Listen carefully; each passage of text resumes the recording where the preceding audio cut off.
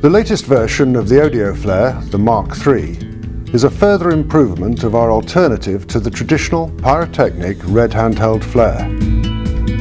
The fixed head contains 21 powerful light-emitting diodes flashing in a programmed sequence.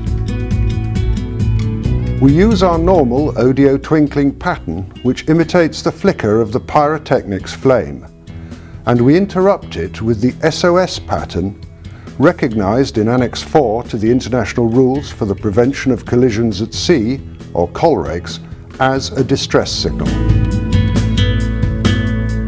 The Mark III has an effective range well in excess of 3 nautical miles, so there can be no doubt in the mind of an observer that this is a distress signal.